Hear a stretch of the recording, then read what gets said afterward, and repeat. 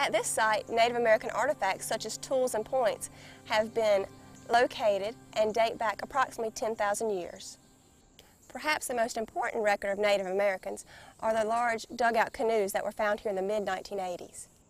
These canoes are significant in the fact that they cover a time span of a few hundred years all the way back to 4,500 years. As of this date, Pettigrew State Park officials, along with other scientists, have discovered 30 dugout canoes, some ranging in length up to 40 feet. The ages of these canoes have been established using carbon dating and other techniques. Many people wonder why these boats don't rot. Well, they're made of decay-resistant cypress, covered over by silt, and then found in very acidic waters, which helps to protect them.